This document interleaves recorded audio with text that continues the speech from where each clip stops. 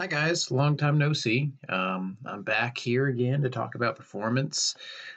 So we'll get into that shortly here. Just want to give a disclaimer. Don't mind if I take a few breaks here and there. Got done cutting the lawn and I'm really thirsty, so I'm going to be demolishing a lemonade occasionally. Okay. But anyway, what is performance? Right? We just kind of take that term at face value a lot of times, right? But we don't really like stop and think about what it means, right? So performance is how well something does something that we want it to do, right? So if we're talking about an airplane, we might consider performance in terms of a climb rate. We might want a good rate of climb to be available, right? So that we can gain sufficient altitude in a timely manner in case an emergency happens. So we don't want an airplane that doesn't have enough power to climb, right, at a sufficient rate. Or we might want an airplane that's really fast, right? That has great cruise performance in terms of speed if we can move across the ground really fast. Okay. I want to just make sure I'm still recording this. Yeah, okay. Um, but anyway, we look for different things, right? If we have different objectives. Okay. But all in all, right, we want good performance across the board, right? So, in order to accurately gauge how well an aircraft can perform a certain task, we have to take a lot of factors into consideration, right? Um, so in this video here, we watched it in class, but if you literally type this into YouTube, if you weren't in class, you can see it. And essentially what happens in this video is we have a plane load of pilots. There are four of them because it's a four-seater, so it's a full plane. They are taking off from a gravel strip or a dirt strip at an airport that's, I think, above 6,000 feet above sea level. And it's sunny, so I can only imagine that it's probably fairly warm out. It's probably not winter time out. There's no snow or anything, so temperature's probably high. And they apply full power, and they're going down the runway and everything, and the aircraft isn't really leaving the ground. Eventually, they run out of space on that strip, and now they're just kind of in the grass. And eventually, they do leave the ground, but I don't think their altitude ever gets higher than 100, 150 AGL. And they're just kind of hovering there, losing altitude. And at the beginning, it's okay because there are no obstructions or anything. But as the video goes on, you can see that there are trees. There's a forest ahead, and that's where that airplane ends up. I believe everybody survived that. There are just some kind of gruesome injuries, right? And I'm sure the airplane was written off. But it just goes to show some of those factors in effect and what can happen, right, when we don't take those factors seriously. Okay. So as I said, right, performance is how well the aircraft does a certain task, right? And whatever our aim is at the end of the day is important when it comes to performance, right? Whatever we are looking for is what we would prioritize. You have money to buy an aircraft and you need it for a particular utility purchase. That is something that you would consider a lot more than somebody who's probably just like buying an aircraft just to fly, right? Um, Airlines, right? The big thing these days is not really cruise speed. Every aircraft pretty much reaches close to Mach 1. I think it's like Mach point 7, point 8, somewhere up there. But the major concern is fuel economy, right? So if you're an airline and you're going out to purchase a new, part of your fleet, then that's something that would be important to you, right? Is an aircraft that offers great fuel efficiency. Okay. So all of these factors and everything that we've kind of talked about, well, we'll get into those, but everything I've sort of mentioned from that video um, is not the same every day, right? Even in the same location, things might be different. For instance, if that particular video might have happened during the winter time, even though they were at the 6,000 feet, they might have had a little bit of a better climb out, right? And they probably would have had some better performance. Okay, so that's, I guess, kind of the fun thing about being a pilot is that, there's no day that's quite the same. Yes, you might be flying the same aircraft for the millionth time, Yes, you might be going to the same destination or hanging out around the same training airport, but the conditions are always different, and that's what makes it fun, okay? If you handle those changes appropriately, right? If you neglect those and you just kind of take the day at face value, then things might not go quite right, okay? So take all of that stuff into account. So I'm saying that everything changes day to day, right? If we need, if we're going to understand what this change is, right, or what this change looks like, then we have to kind of have that basis, right? So remember, the standard atmosphere is something that was created to kind of give us that guideline, okay?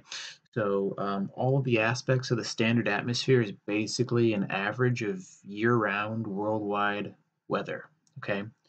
So remember, we've got the 15 degrees Celsius at sea level, okay? We've got the standard pressure of 29902, so 29.92 inches of mercury.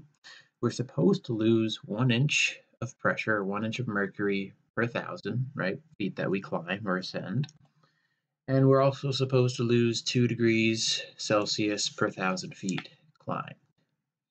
So if we just kind of go back in our flight training memories, there were hardly any days where these conditions existed for us in any aspect, right? You might have an occasional day here and there where the altimeter setting is 299 or 2. I think there's one not that long ago, but that's kind of a hit or miss thing, right? And we certainly don't have the 15 degrees, right? I mean, I guess number one, because we're not at sea level. So I guess for us, 400 MSL, 400 above is going to put us close to 14 is what our standard temperature is supposed to be.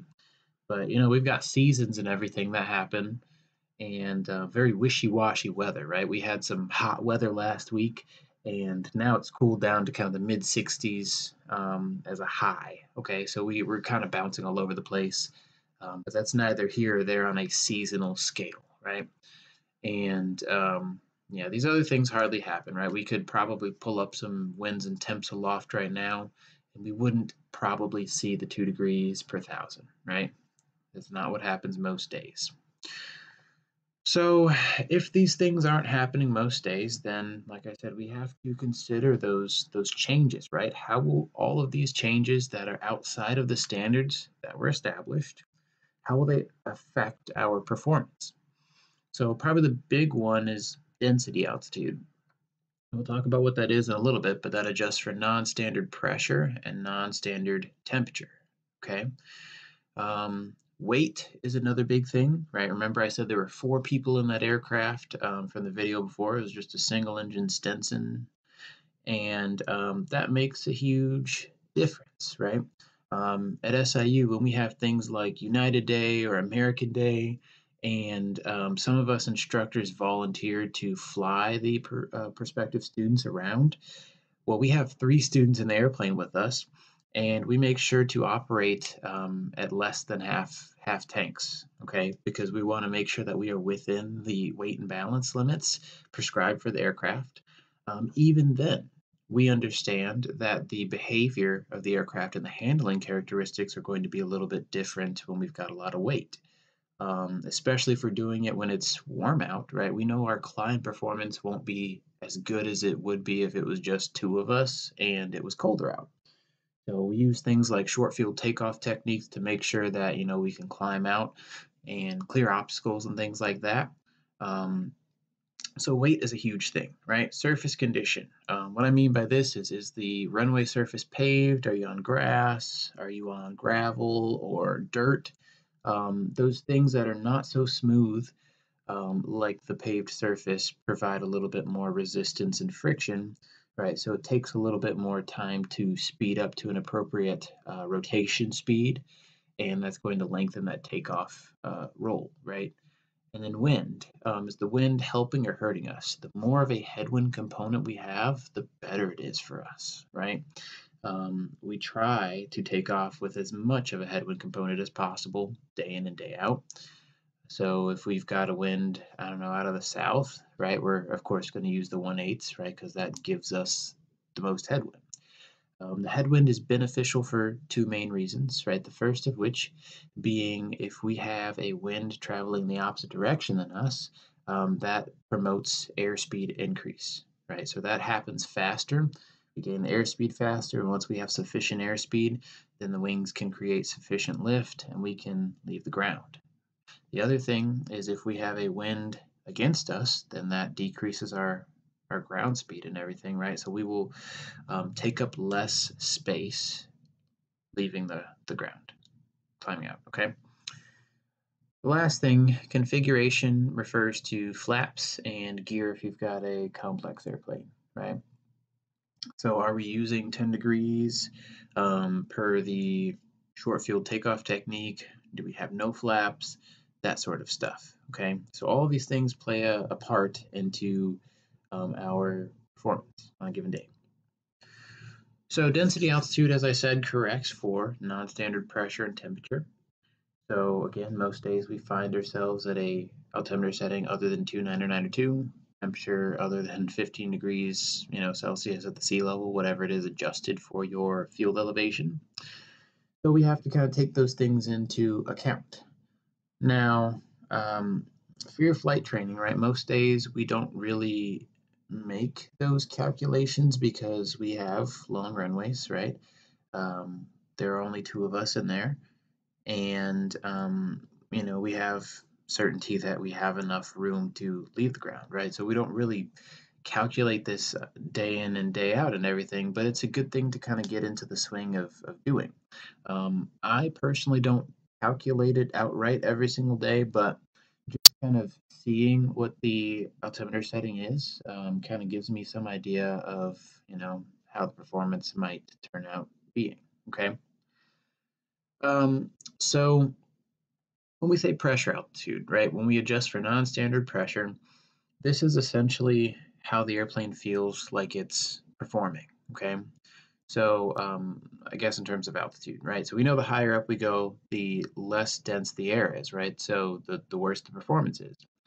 So if we have a pressure altitude that is less than standard, right, then there's not as much air in a given parcel or space, right? So if there aren't that many air molecules, then all of the airfoils on the airplane, right, don't move as much air back or interact with air in the same way. So lift can't be created as efficiently. Okay, and I say airfoils because remember we've got the wings and we've also got the propeller, right, that is technically an airfoil. So if those surfaces can't really interact with as much air as they need to perform better, then you're not going to have great performance. Okay. So the way that we go about calculating the pressure altitude is quite simple, right? So we take that standard pressure setting of 29.92 and whatever the reported pressure is, we always subtract. Okay, it does not matter if it's greater than 29.92, we always subtract. So in this instance, you can see it is greater, right? The reported value was 29.97, so we will get a negative value, okay? And sign does matter, okay? Sometimes we take away I guess, some elevation to make this adjustment for non-standard pressure, and sometimes we add it, okay? So the sign always matters, okay? So if we take 29.92 and subtract 29.97 from that, we get negative 0.05, okay?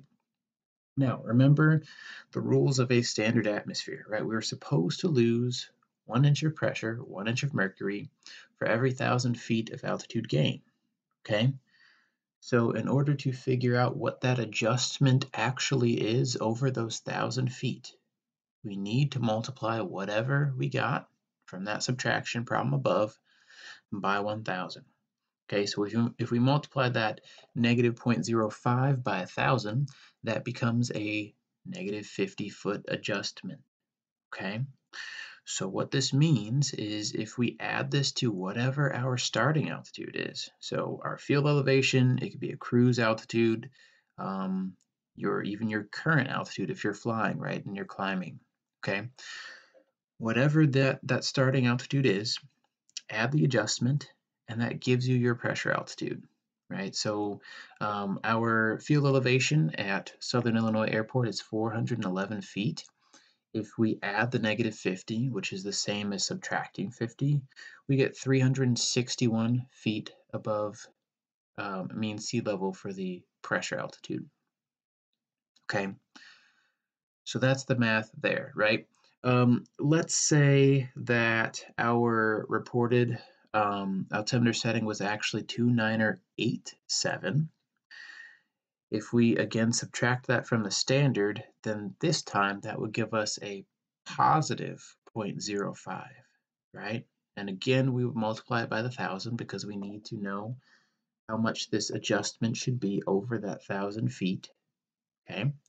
So it would be positive 50 this time, and we would add that to the 411, and that would become 461 for the pressure altitude, okay?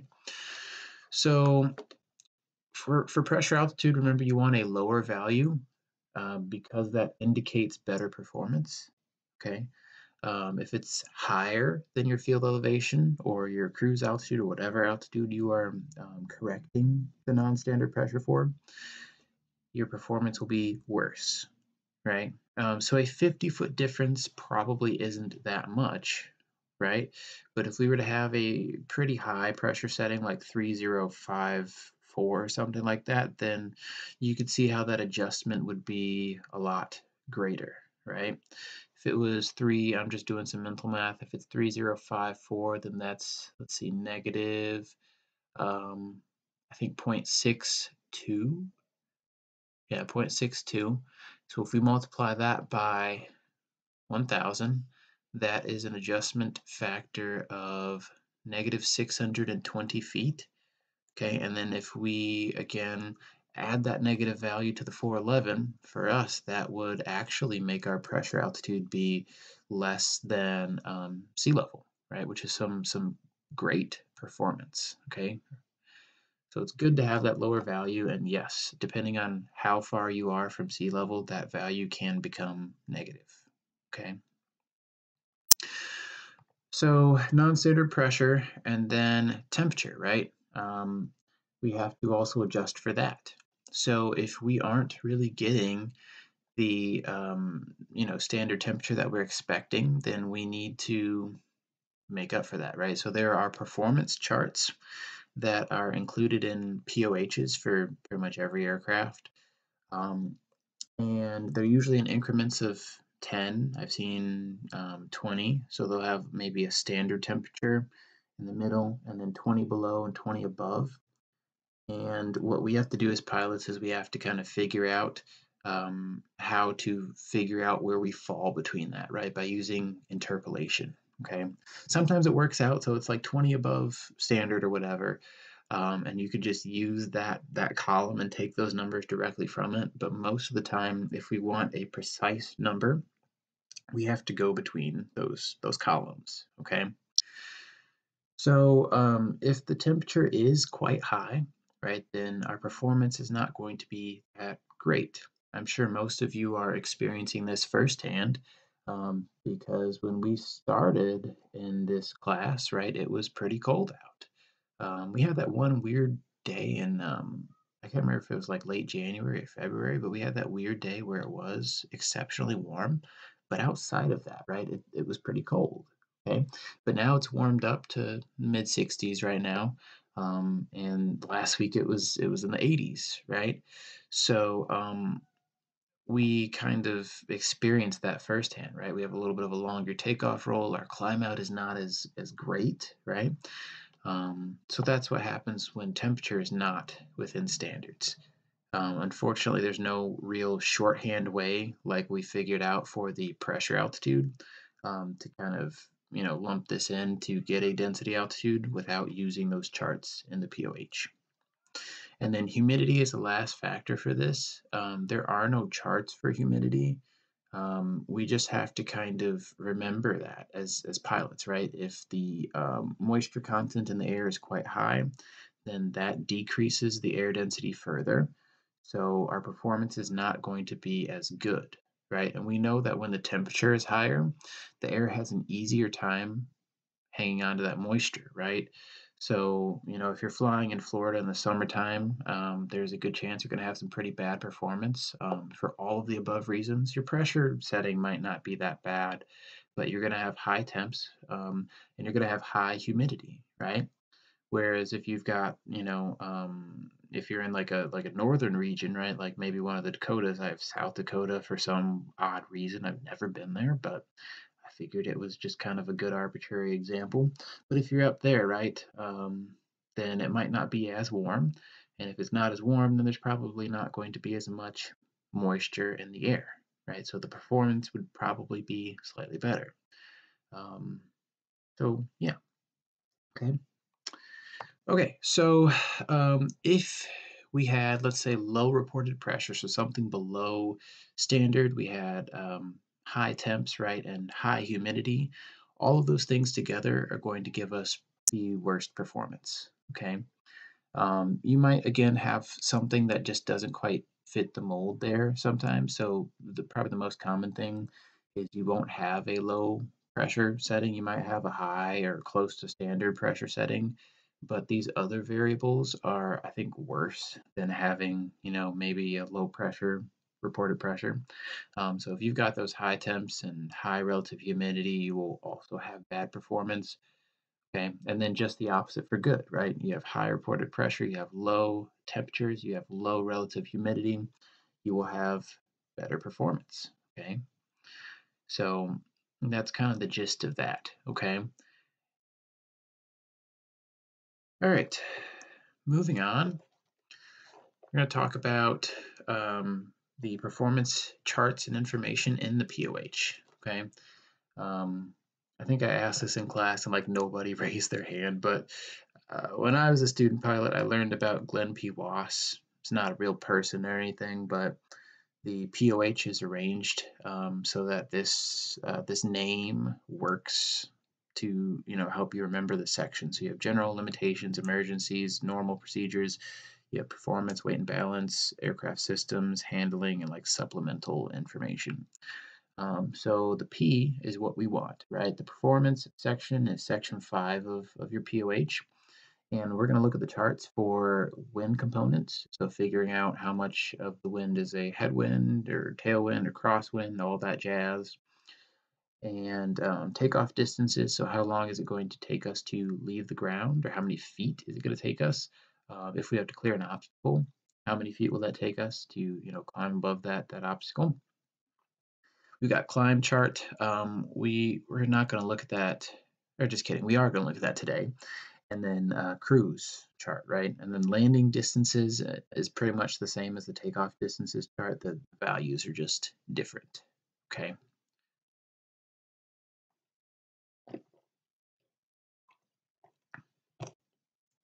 Healthy swig eliminate right there.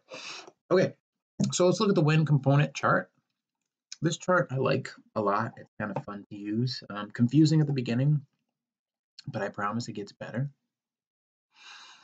All right, so if we look at this wind component chart and we look at all the markings, right, we notice a few different things. There are these arcs here that run like this that show the overall wind velocity. So this is the velocity of the reported wind. We have not broken it down into a headwind or tailwind or crosswind component at all, right? That's just the pure wind velocity. The axes here show the different components, right? So the one along the left, or I guess what we would call the y axis, is headwind, tailwind component, right? So you can see here at 90 degrees, that's where the 0 is. And that makes sense, right? If we have a wind that's 90 degrees from us, right, then we wouldn't have a headwind or tailwind component, right? That would just be a pure crosswind. So that makes sense. And then on the x-axis, we've got crosswind component, okay? The next thing we've got is the angle between wind direction and runway. So that's what all these lines are here, okay, that run this way. So you can see we got all the way from 10 to pretty much 170 degrees. But hopefully we don't have to use all that, right? So this angle, right, we determine by choosing the runway that's best suited for the wind, and then of course taking that wind direction and then finding that angle between the two, right? So at Southern Illinois Airport, if the wind is coming out of 200, which is like the south-southwest, we would plan on using our south-facing runways, right? So our 1/8s. And that would give us the most headwind component, right? Because that's the goal at the end of the day. The more headwind we have, the shorter our takeoff roll is going to be, right? And the better our climb out performance is going to be. So we would use the 1/8. If I subtract 180 from 200, see if I can make a minus sign here. That gives me a difference of 20 degrees, right? So on this chart, I know right away, based on this wind information here, that I would want to follow this 20-degree line down. And remember, these arcs here show us the pure wind velocity, right, of the reported wind, okay? So I see an arc here that shows 30 knots. I don't want that, that's too much. I don't want 25 knots. Don't even want 20, right? Don't want 15. Okay, so I'm just following this 20-degree line down, and I'm finding about where we've got 13-ish knots, right? So there's a little bit of guesstimation here. I'm saying it's probably about right here-ish, okay? So from this point, I've again found right on the 20 degrees between the wind direction and runway, on the 13 knot arc, right? I found my place there where those meet. What I'm going to do at this point is draw a line straight across best I can and a line straight down. Okay, you guys pray for me. This is probably going to be a janky line. Wow, that was not bad.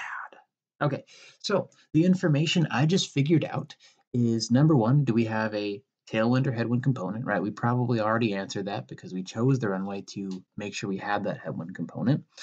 So we do have a headwind component, and if we follow our marking straight to the left, follow that line, that beautiful line I made that I'll probably never make again, we can see that that puts us around 12 knots of headwind, right? So about 12, okay? And then if we follow the line down to the crosswind axis, then that puts us at about 4 knots of crosswind, I think. Let's see here. Yeah, probably closer to 5, right? Maybe 4.5, okay?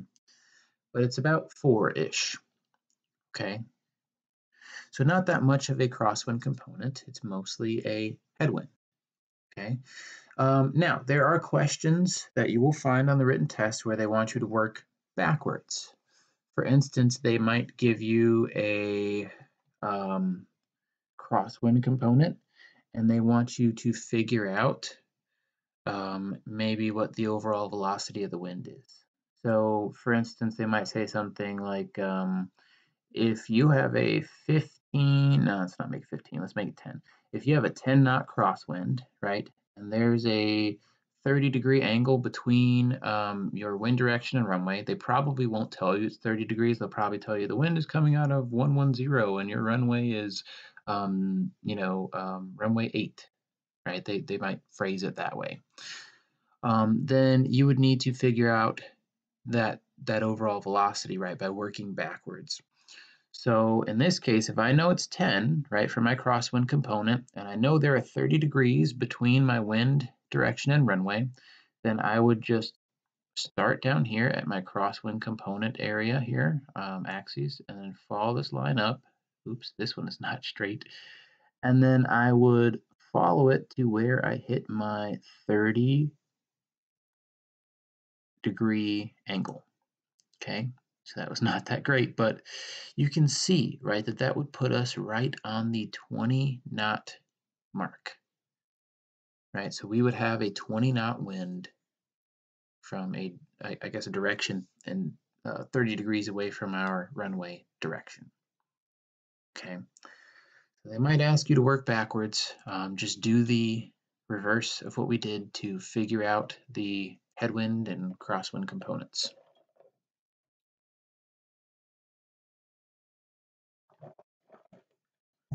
Okay, let's continue. So This right here is a takeoff distance chart for the 172R model. Love steam gauge Rs. Um, but there are a number of things here to consider, right? First is the title, right? Short field takeoff distance at 2450 pounds.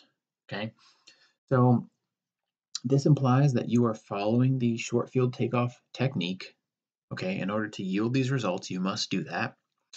And 2,450 pounds, we're not always going to be at the max takeoff weight, right? This chart is just set up in a way to give us the performance outcome for a fully loaded airplane, okay? So if we are less than that, right, if our weight is less than the maximum takeoff, then we can expect to leave the ground a little sooner than these values here, right? So these are basically worst case scenario values, okay? So in that sense, in the sense of weight, right, this chart is kind of an estimation. It's an overestimation, right, of the required runway distance, okay? So that's something to keep in mind. There's not a chart for different weights for this particular airplane. You might have that in maybe some larger aircraft because the performance differences are quite drastic. But for us, this will do, right? So we've got that. We've got the conditions. So you need 10 degrees of flaps, right? That's part of that short field takeoff technique. Full throttle prior to brake release, again, part of the short field. And then these conditions, right, have you on a paved, level, dry runway. So if it just rained and the runway is a little wet, right, you can probably expect these figures to be a little bit shorter than what you might actually end up achieving, right? Again, I don't know how much um, variance there is, if you're 200, 300 pounds below the 2450. Um, but again, right, that the wet runway is not really part of those conditions, so that's going to have a negative outcome. Okay, so that's going to affect these performance figures negatively. Level, it's hard to find a completely level runway. There might be a little tiny bit of slope, pretty much anywhere. Sometimes it's more pronounced. If you go on the cross country to Dyersburg, you will see that I believe runway 20 is what they have. That slopes downward quite a bit. Um, so that's something to kind of be mindful of. Zero wind.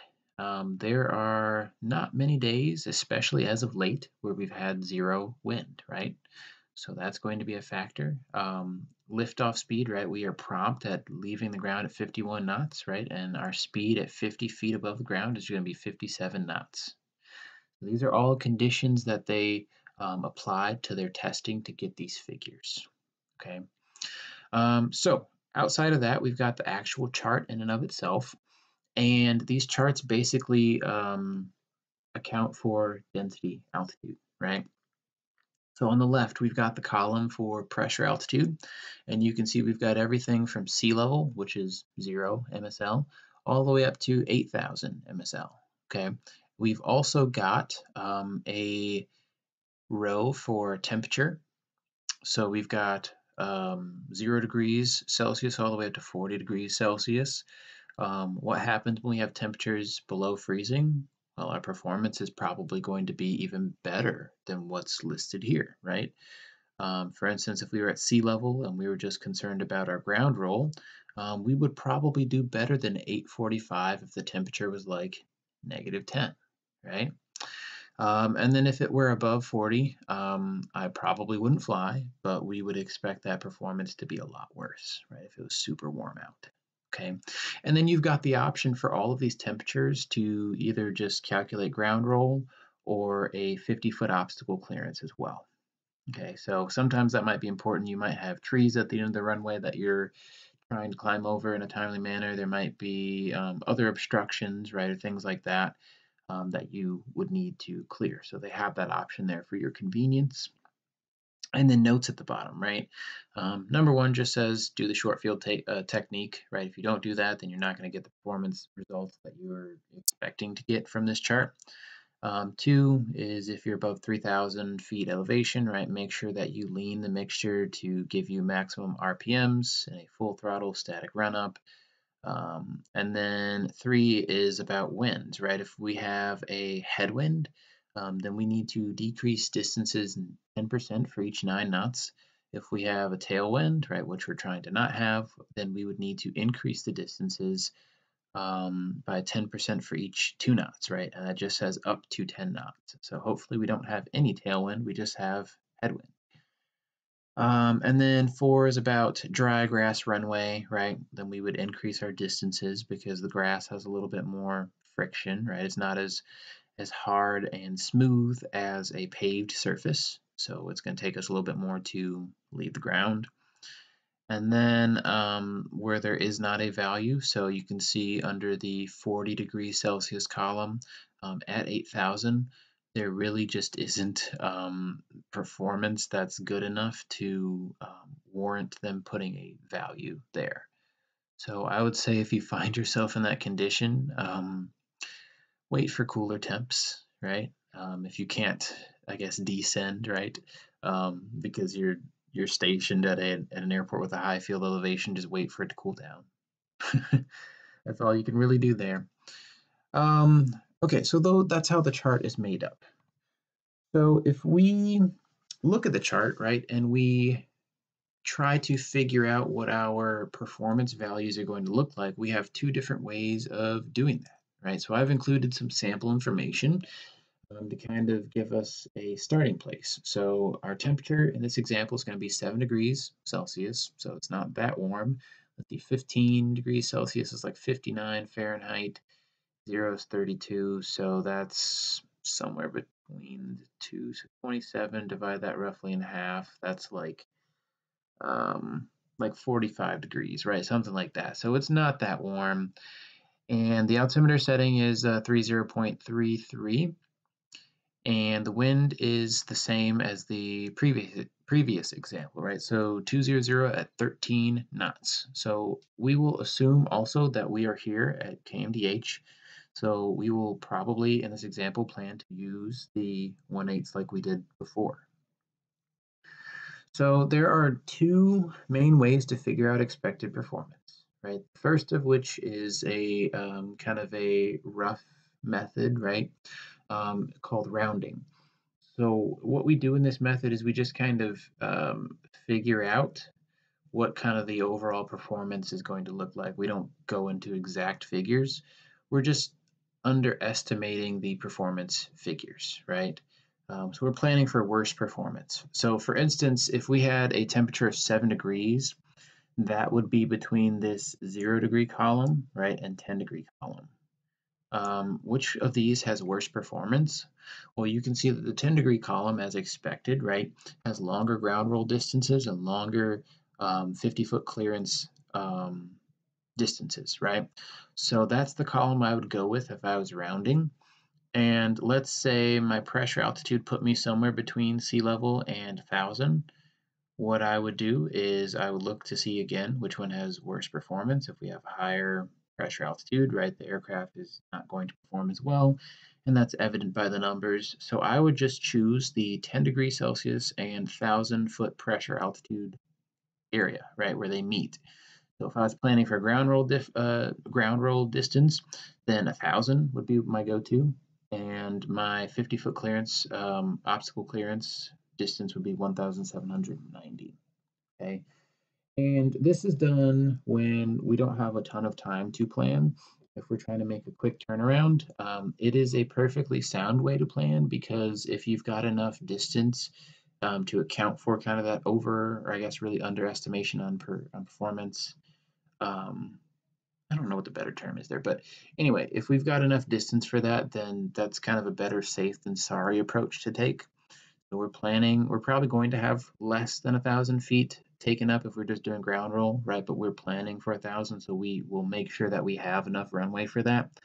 Um, you know, so that's kind of that approach, right? That's the easy way. But for check ride purposes and cross country planning, right?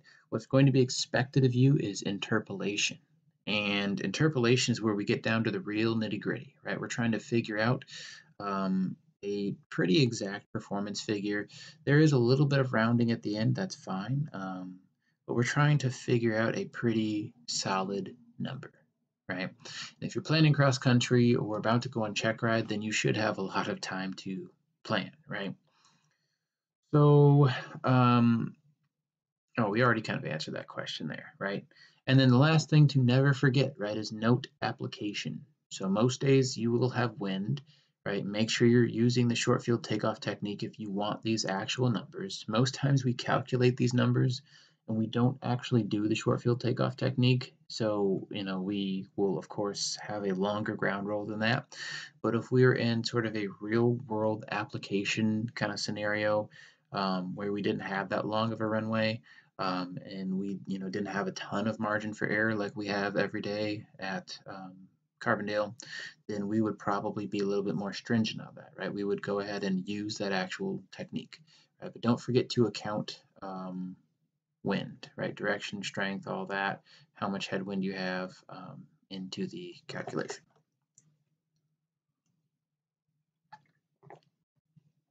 Okay, so for interpolation, the way we generally set this up is what I like to call not the tac-tac-toe, the tic-tac-toe. I can't type, I guess. But the tic-tac-toe method, right?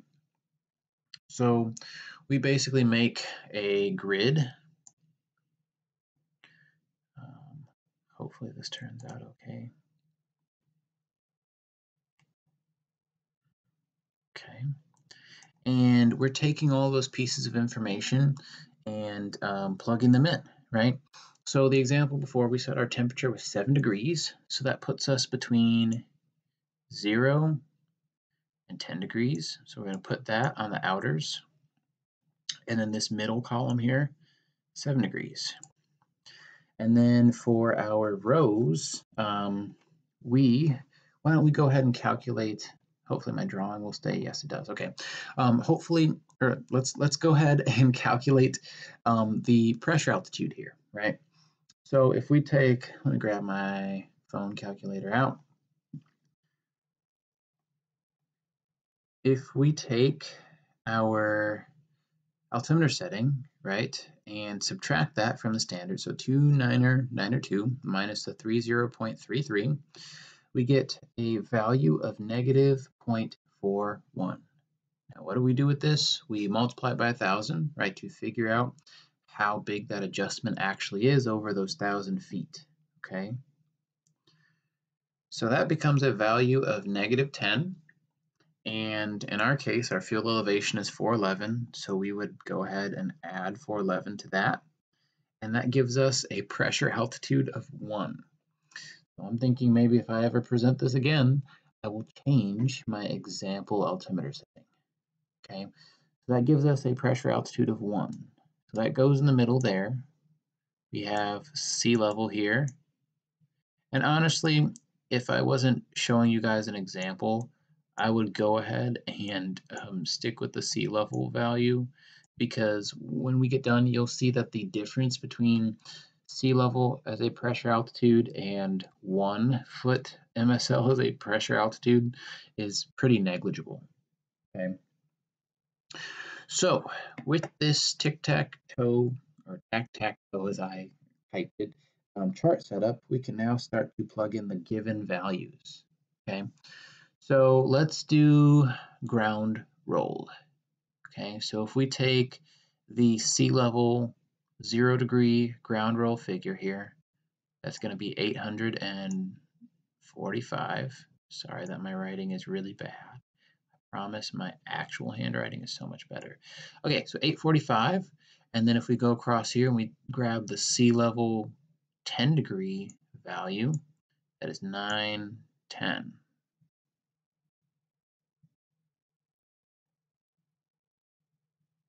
Okay. If we grab the 0 degree 1,000 foot value, it's 925, so that goes down here in its respective place. Boom.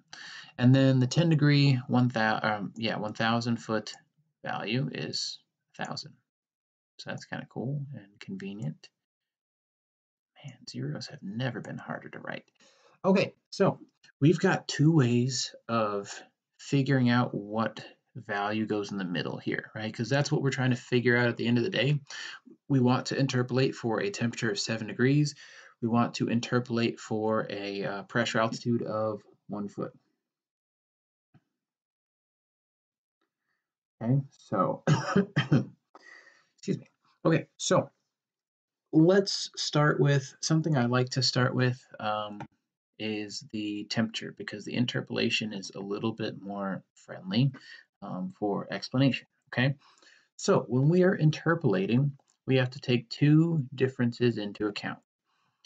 We need to take the difference in these values here into account between these two different temperatures, and then also the difference between the temperatures themselves. Because what we are trying to essentially figure out for this example is how many feet of change there are per degree, right? We need to know how many feet to alter these values by to reflect a temperature of 7 degrees, right? We know what the value is for 10 degrees and we know what the value is for 0 degrees, but that's how we figure out what's in between, okay? So the first thing we're going to do is we are going to find the difference between those values there. So let's start with the sea level values and we'll subtract those, okay?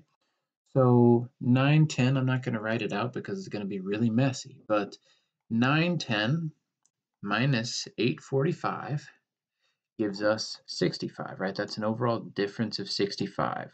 So if the temperature were to increase from 0 to 10 degrees Celsius, right, we know that the takeoff distance becomes 65 feet longer, right? We just need to figure out how many of these 65 feet that we need to lengthen the distance by, right? Because we know if we have a temperature of 7 degrees, it's not going to be as short as that 0 degree value, right? So we know there has to be some addition there. We just need to figure out how much, okay?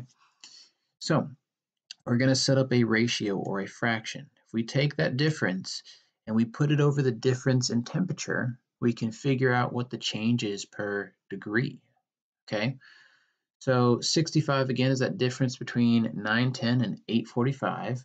But if we subtract the 0 degrees from the 10 degrees, we get a difference of 10, right? There are 10 degrees of change between the two.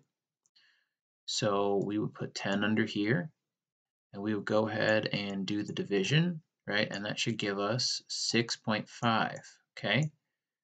So 6.5 feet of change per 1 degree Celsius. Okay, so that's what the change is. Now, we've got, again, two ways to go about this. We can either add our adjustment to the lower value, so we can either add something to the 845 to figure out what this middle value is, or we can subtract from the 10 to figure out what it is. And it both gets us the same thing. So I will show you both. I didn't show you both in class, but I will show you both in case you want to do it another way. Okay. So let's start with adding to the lower value.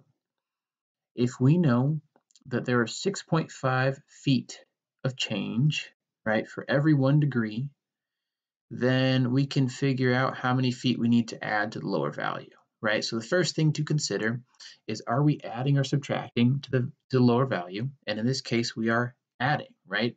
Because as temperature goes up, we know our distance increases, okay? So if it's 6.5 feet per degree increase, right, we know we are increasing by 7 degrees from 0, right? Because if we subtract the 7 from 0, then that's a difference of 7, okay? So we need to multiply this 6.5 times 7. Okay, so that's 5 here. Add the decimal, and that's 45.5. Okay, so that is how many feet are added to that lower value, right, when the temperature increases from 0 degrees to 7 degrees.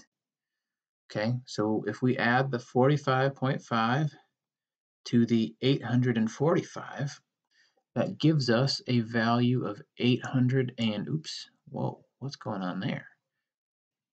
890.5. Okay. Now, same thing if we did it the other way, right? We know that there are 6.5 feet of change per degree, right? But if we go from the higher value at 10 degrees, that 910 feet, down to our 7, then we need to subtract from that higher value, right? So we're not adding, but we're subtracting now, okay? And the number of degrees between 10 and 7 is 3, right? So 10 minus the 7 gives us 3 degrees. So in this case, if we multiply the 6.5 times 3, we get, yikes, my writing, we get 19.5, okay? So if and remember we're subtracting from that higher value, right? So if I subtract 19.5 from the 910, then I again get 890.5. Okay, so you can do that whatever way you want, right? Both of those are perfectly fine. Just make sure you're doing the correct thing.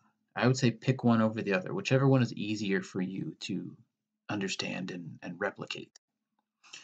All right, let's do the same thing for the bottom column. I'm going to kind of run through the math a little bit here because I've shown you that top one, right? So again, we are taking the difference between these two values. So 1,000 minus 925, right? And that's 75. And then we're dividing that by how many degrees difference there are between those two columns. So 10 minus 0 is a difference of 10 degrees. So put it over 10 equals 7.5 degrees, or I'm sorry, 7.5 feet of change per 1 degree, right? So we can handle this the same way. We can multiply that by 7 and add that to the lower value, or we can multiply that by 3 and subtract it from the top value. It's all the same, okay? So just for kicks and giggles, I'll do 7.5 times the 3, and that's 22.5. So I'm going to take my 1,000 and subtract the 22.5 from that. So that gives me 977. Ooh, yikes. 977.5. Okay. So if we've got 977.5 there and 890.5, we are one step closer to figuring out what this middle value is. Now, if we are interpolating between the temperatures first, like we did, we don't need to fill in this box and we don't need to fill in this box. These boxes are only here if you want to interpolate between the pressure altitudes first. If you do those first, then those boxes that we just got done filling in, we wouldn't need, okay? So now we need to interpolate between sea level and 1,000 pressure altitudes, right, for just 1 foot of pressure altitude. So we're going to handle this the same way, right? We are going to figure out what the difference is between these two numbers here in the middle columns that we just figured out. And we're going to divide that by the number of feet here, right, between our 1,000 and sea level, okay? So we know the number of feet between 0 and 1,000 is 1,000, so I'm going to go ahead and put that there on the bottom. And this is again showing how many feet of change there are per feet, I guess, per feet of pressure altitude, if that makes sense, right? So if I go up a foot in pressure altitude, how many more feet are added to my takeoff distance is the best way of phrasing that. Okay, so if I take my 977.5 and I subtract 890.5 from that, that gives me a difference of 87. Okay, so if I divide that 87 by 1,000, I get 0.087.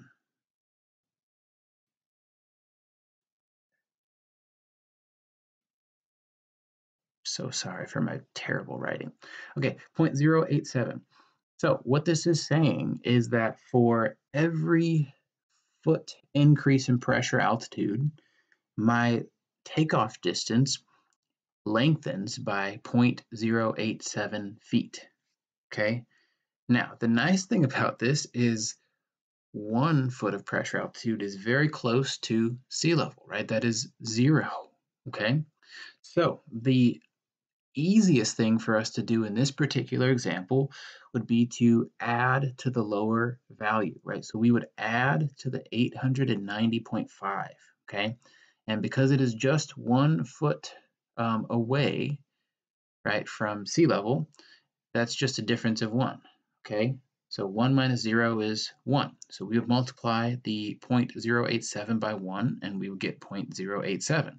So we are adding this 0.087 to the 890.5, and that gives us, I don't think I can fit all this in here nicely, 890, ooh, I am so sorry about my bad writing, 0.587,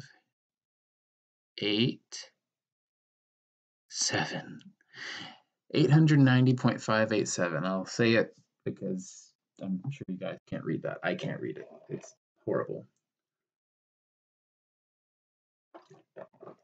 Okay, but that is the result for now. Now, are we done? Well, no. Okay, no, we are not done because there are notes to take into account, right? Um, let's say that we plan to do the short field takeoff technique like they want us to do, right? So we don't really have to worry about those. We're on a paved surface, so we don't have to worry about the runway being grass. And we are at a field elevation far less than 3,000 because it's only 411 for us. The note that we have to concern ourselves with is the one about wind, right? So if we go back here, I'm sorry, I'm so worried that my notes will go away that I've worked so hard to scribble, right? Allegedly. But anyway, note number 3 says decrease distances 10% for each 9 knots of headwind. Now we know that we have set ourselves up to have a headwind, right? And from this chart here, we figured out that with this particular wind, and the distance or the I guess number of degrees between the runway we're planning on using, which is 18 left or 18 right, there is a 12 knot headwind component, right? We've already figured that out.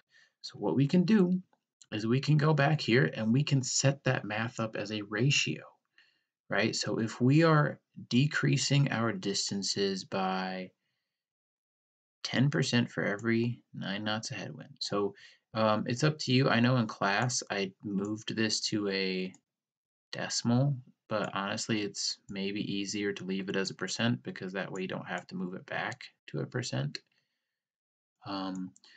So we'll set this up as a ratio, right? So decrease your distances, right? 10% for every 9 knots of headwind. So what I'm doing is I am putting the 10% over this really terrible 9, right? So on top is my percentage of decrease, and on the bottom is the headwind component, right? Okay, so if I know that that's the relationship that they have called for, then I can set up the other side in a similar manner, right? So the thing I do know is that we have a 12 knot headwind component, right? So this can go on the bottom in the same spot. So be careful when you are setting up these ratios, make sure that they reflect one another. And what I mean by that is if we have the percentage of decrease up here on top, then that's what needs to go on top over here, right? If we have the headwind component on the bottom, then that's what needs to go on the bottom over here. Okay, if you flip them, your numbers will not be correct. So make sure that it is set up properly. Okay, so the thing we don't know, which I will call x, yep, welcome back to algebra, is the percentage of decrease that we will have if we do have the 12 knot headwind, okay? So here we can do some cross multiplication, right? So what this would bring me to is 9x equals 120, okay? So to get x by itself, divide both sides by 9.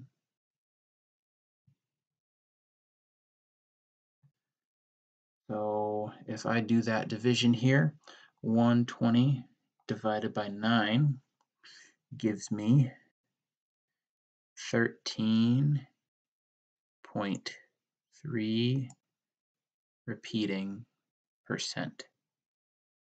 Okay, and again, if you made that a decimal, you would just get 0.1333333333, right? So I just decided to keep it as a percent, right? Let's see. Yeah, so okay, so 13% decrease roughly. Now you have a choice here. You can actually do the 13.33% decrease. Now, for the math to actually work out, you will have to make this a decimal. Or you could round this to the closest whole number. And we have to be careful about that, right? Because this is a percentage of decrease for the wind, right? We don't want to round up because that's saying that we have more wind than we actually do, right? We don't want to round this up to 14% decrease. We want to round this down to 13% decrease, okay, if we're going to do rounding. So why don't we do that for the sake of this? So let's say now our decrease is by 13%. We have two choices here. We can convert this into a decimal, so plop that decimal place over or move it over 2 spots, right? And it's now a decimal and not a percentage any longer. So we can either multiply our total that we figured out, so the 890.587 by 0.13, and then subtract that from our 890.587. Or what we can do is we can find the complementary decimal or percentage. And what I mean by that is if we were to subtract this 0.13 from 1 or 13% from 100, what would be the percentage or the decimal that we would get that would complete the whole? So for this, that would be if we went ahead and we subtracted the 0.13 from 1, that would be 0.87 or 87% is the complementary value, right? And we could just go ahead and multiply our 890.587 by the 0.87, and that would give us our takeoff distance. We wouldn't have to do anything else to it. Okay, so if I multiply that by the 0.87, let's see, 890.587, that gives me 774.81069. Okay, so again, I would round this up. Okay, you can leave it as is or you can round it up. Okay, so I would call this either 774.8 or 775.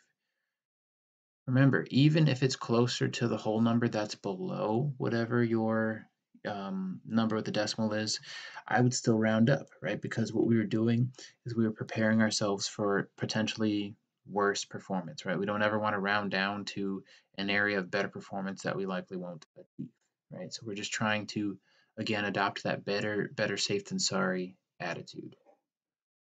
Okay. Okay, so continuing, sorry, I had to take a phone call. Continuing, that is our end result. So 775 feet. Okay.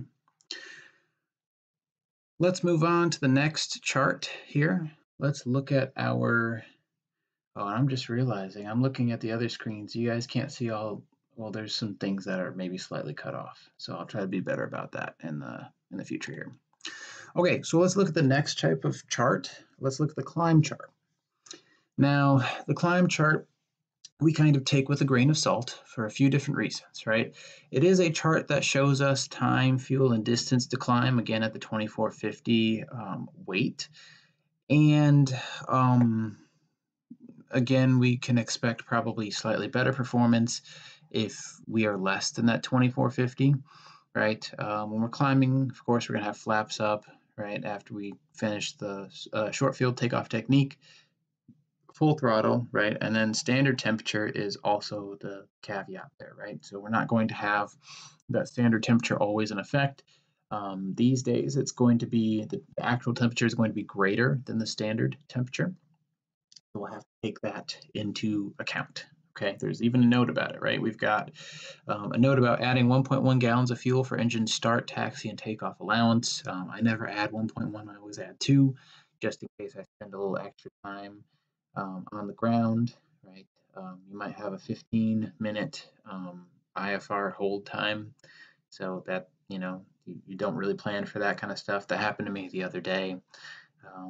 But yeah, 1.1 gallons for fuel for start, taxi, takeoff, and then this also, again, assumes that you lean the mixture above 3,000 for max RPMs, and then you need to increase your time, fuel, and distance by 10% for each 10 degrees above standard temperature. And then number 4 is the main reason why we kind of take this chart with a grain of salt. Distances shown are based on zero wind. So as I said before, most days we don't have zero wind at the surface. And even if we do have zero wind at the surface, we pretty much hardly ever have zero knot winds aloft. Okay. So there's always going to be some wind that's playing a part, right? And the other thing that kind of throws a wrench into this beautiful chart is the fact that our takeoff direction, so our runway direction, does not always coincide with our course heading for our cross country, right? So if we're supposed to go, I don't know, up to St. Louis, right, that's kind of like a northwesterly direction of travel. And if we use the 1/8, well, now we have to go down to the south, right? We have to climb to 300 below pattern altitude, right? And then make our turn out, right, to the northwest. So that's going to chew up some time, right? And our distance isn't exactly going to be the same, right? Or maybe if they have to maneuver you around, vector you a little bit, that's going to also chew that up, right? Or change that. So we can't always expect these figures to be accurate. We just kind of use them to get kind of a general idea, right? Okay, so the way that we use this chart is, again, there's math involved, right? When is there not math involved with performance charts? But what we do here is we do a little bit of subtraction. So we subtract whatever our cruise pressure altitude is. I'm sorry, we subtract whatever our field elevation pressure altitude is from our cruise pressure altitude, okay? And we do that for the time, the fuel, and the distance, right? So if we figured out that based on the information before, we had a pressure altitude of like 1 foot, right? We could essentially just make this sea level for ease, right? So 0 feet pressure altitude here under those conditions. So if we are doing this type of math, let's say we are climbing up to, I don't know, 4,500. Let's say that's 4,500. We need to figure out what our actual pressure altitude is going to be at 4,500. So remember the adjustment for pressure altitude that we figured out was 410, which that gave us the 1 foot of pressure altitude for our field elevation. We need to do the same thing to our pressure altitude, or to find our pressure altitude for cruise. So if we do this math here, then that gives us about, yikes, I'm so sorry, guys, 4,090 feet, right, for our pressure altitude. Okay. So we can essentially call this 4,000 for our pressure altitude for cruise. Okay, so essentially what we're doing here is we're taking the values that are listed for a pressure altitude of 4,000 and the values listed for a pressure altitude of sea level or 0, and we are putting those things together in the equation above, right? So if we look at time, we've got a time of 0 right at sea level, but at 4,000 for our pressure altitude, we've got a time of 6 minutes. So 6 minus 0 gives us 6. So theoretically, this climb is going to take us 6 minutes, okay? If we want a rough estimate for fuel, then we need to, again, do the same thing, right?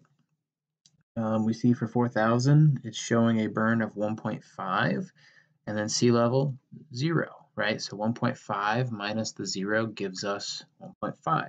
Now, we can go ahead and take note number 1 into account. For this particular example, I will stick to adding the 1.1 gallons instead of my usual 2. So 1.5 plus 1.1 is 2.6 gallons of projected fuel burn. And then our distance, yikes, our distance, right, we would find the same way. So 4,000 pressure altitude followed across, and then 8, right? So 8 miles, and then 0 for sea level, so 8 minus 0 is 8. So at this particular moment, right, this climb would take us 6 minutes. We would burn 2.6 gallons, and it would also take us a distance of 8 miles to climb. Okay. Now, again, reading those notes, right, we'll make sure that we've leaned the mixture above 3,000. There will be wind, so we probably won't expect these exact figures, right? If we have more of a headwind on the climb out, we will have better performance, right? Shorter climb distance, less fuel burn, less time, right? But note number 3, right? Increase time, fuel, and distance by 10% for each 10 degrees above standard temperature. So for that, we would need to look at kind of the temperature spread, right? So for instance, we would look at we would look to see what the temps are, right? So if we have a pressure altitude that's putting us pretty much at sea level, right, then we would go back to our example here, right, and remember that 7 degrees was our temperature, so it's actually less than that. And I don't have winds and temps aloft picked out for this, but I would imagine if that's what's happening at sea level, then the value for our standard temp at 4,000 would probably be less than standard, right? So I don't think we have to make that alteration because it's not going to put us 10 degrees above standard, okay? So at the end of the day, these are our rough figures, right? So 6 minutes for the climb-ish, 2.6 gallons of fuel burn, and then a distance of 8 miles is how we figure that out. Now, let's say that our pressure altitude puts us at around like 500 feet. That's where it kind of gets interesting because you can see for some of these columns, the value that we would interpolate and pick out is like nice, right? And others, it's not really. Well, actually, for 500, it works pretty decently, right? So for this, for time, it would be, yikes, half a minute, right? So 0.5 minutes. And then for fuel burned, right, if we were interpolating between the sea level and the 1,000 for 500 pressure altitude, 500-foot pressure altitude, it would be 0.2, okay? And then distance, it would be 1. So how we would navigate that, let's again say that we're climbing to a pressure altitude of 4,000. We would do the same math, just now with these new figures, right? So I would do the 6 minus the 0.5. So it would theoretically take us 5.5 minutes to do the climb. For fuel, 1.5 minus the 0.2, right? So 1.3 gallons fuel burn plus the 1.1 would be our new figure. And then for distance, 8 minus 1 means about 7 miles for that climb. Okay, you can always again round for worse performance if that's what you feel works better. Okay, but that is how you would use that chart. Okay, it's not a perfect chart by any means, but it gives us some idea. Okay, so generally speaking, when you go on cross countries, you're not going to have everything kind of fall into place because of the runway that you might be using for takeoff and then also the wind, right? What is the wind doing? Is it helping our climb performance? Is it making it worse? Um, it can be a mix of both sometimes, right? If you're taking off and you're having to change direction, you will likely have a nice, strong, great headwind at the beginning. And then when you're turning to another direction, you might now get a tailwind, right? Which is going to push you further, increase that distance, increase that time and fuel burn and all that stuff. Okay.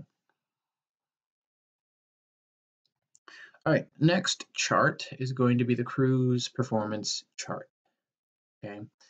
So when we plan across country, we need to obviously figure out our pressure altitude, right? So um, let's say that our pressure altitude is going to be um, 5,000. Okay, let's say that is 5,000. So we picked this, right? We need to, again, kind of use the tic-tac-toe method a little bit, but a couple disclaimers first, right? The first is make sure you pick a constant RPM setting, right, to interpolate between. So you can see here, right, depending on the temperature, some of these RPM settings might not be available, okay? So pick something that is available, right, if your temperature is kind of below standard. So you have those interpolation figures. So I am trying to get from point A to point B fairly quickly. So I'm going to choose 2250, okay, for my RPM setting. So 2250 for my RPM.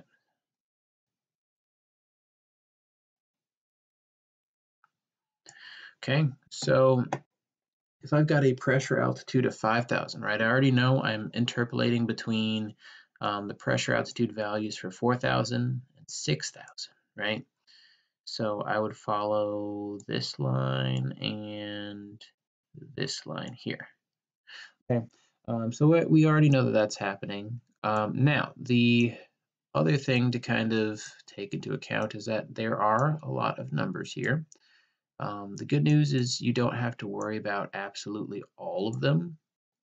This is so hard writing while talking, but you don't have to worry about all of them.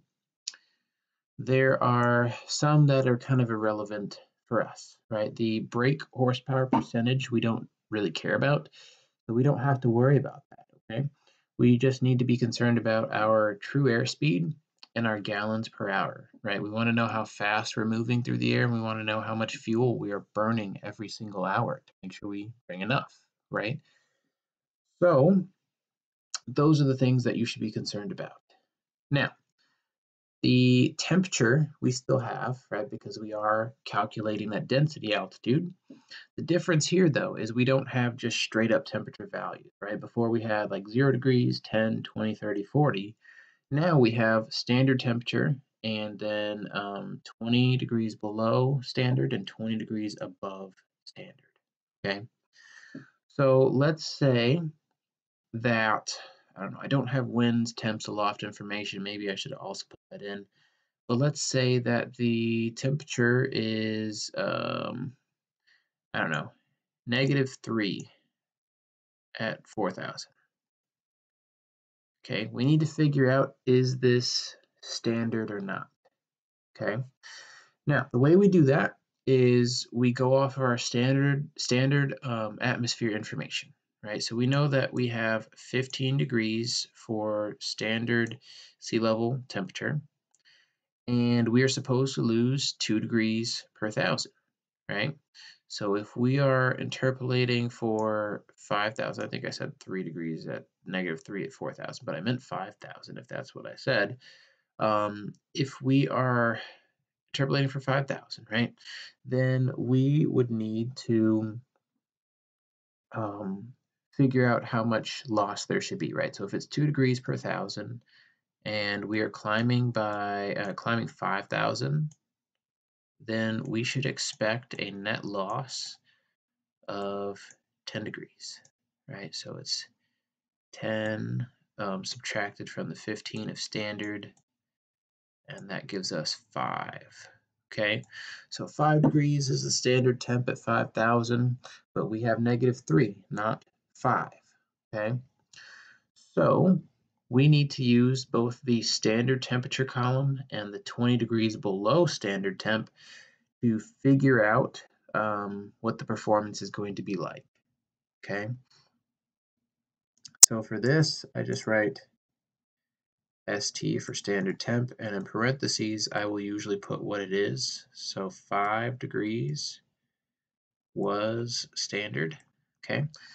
And then we've got the actual temperature, so the -3, hope I have enough space here, -3 degrees. And then we've got the 20 below. Ooh, yikes. Okay. And if we go 20 below, right, then that is -15 in this case, right? I just subtracted my 20 from my 5 degrees to get that, okay? So we will take the values from those columns as we did before, right? Same thing, we just have a few extra numbers this time. So if we go in the 20 degrees below standard temp column, and again, we are referencing the 2250 RPM settings, right? Because that's what our desired RPMs are. We are matching those between the two. Our true airspeed is 115, right? Our gallons per hour is 9.2. So 115 here. And 9.2. Sorry, that is absolute rubbish. Okay, and then our standard temp column for that same RPM setting, right, and same pressure altitude is 114 and 8.6.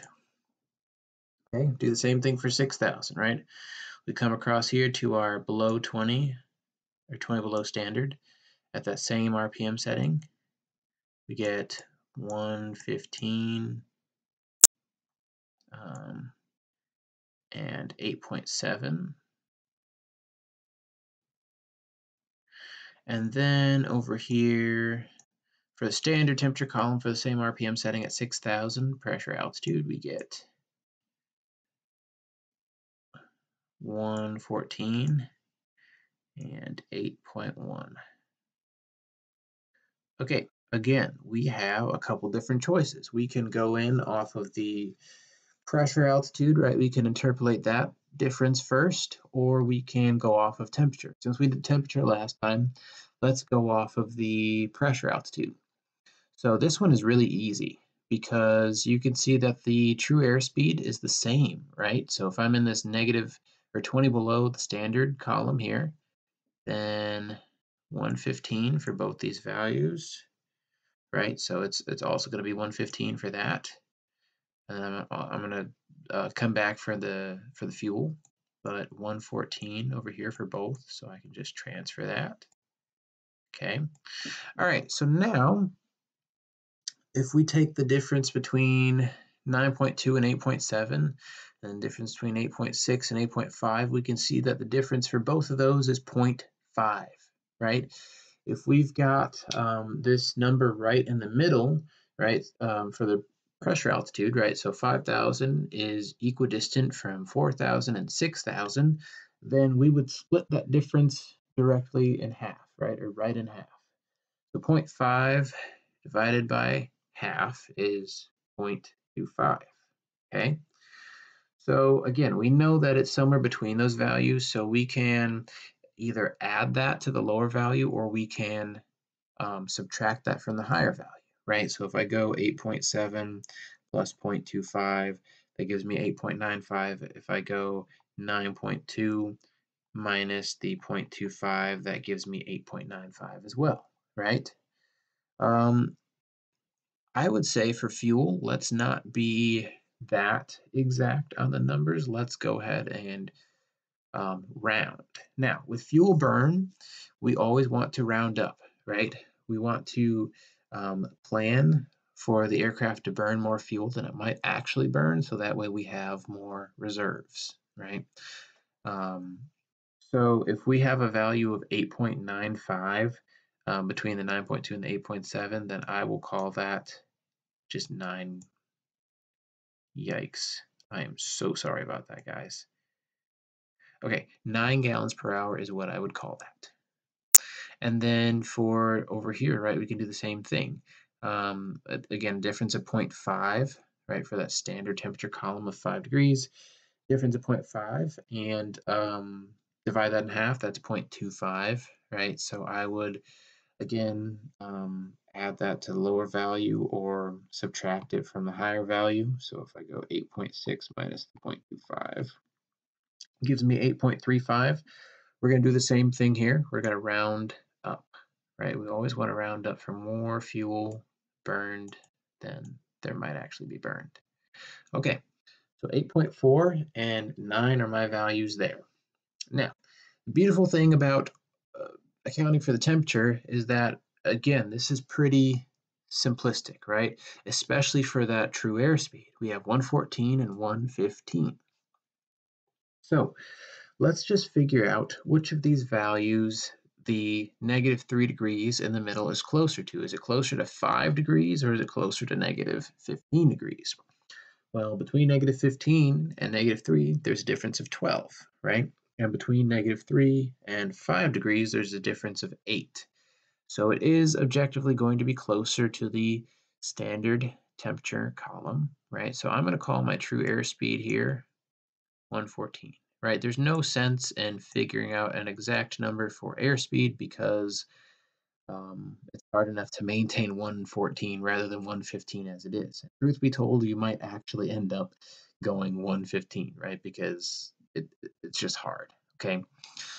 So we'll call this 114, and then we will maybe do the same thing for the, well, actually, let's be a little bit more technical with the fuel just to see, right? So we'll treat it the same as we did before. We'll find the difference between the 9 and the 8.4, which is 0.6, and then the total number of degrees difference between 5 and -15, so that's 20.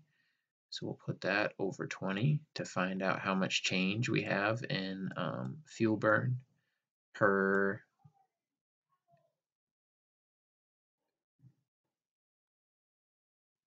All right, sorry guys about the awkward pause. I had to go help my wife. One of our cats decided to venture outside when she got home.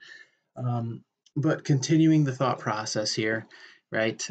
We found the difference between the two values for the standard temp column and the 20 below standard temp as 0.6, right? And then we put that over the total difference in temperatures, right? So we're figuring out how much change there is in fuel burn per degree of temperature difference, right? So if let's see here.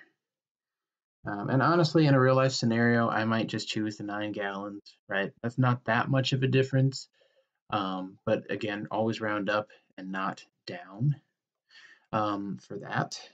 But I'll just go ahead and do the math, right? So 0.6 divided by 20 is 0.03, right? So that's how much change there is per um, per degree, right, of temperature difference. So there are 8 degrees of temperature difference between the -3 and the 5 degrees, right? So the 8.4 is the lower value.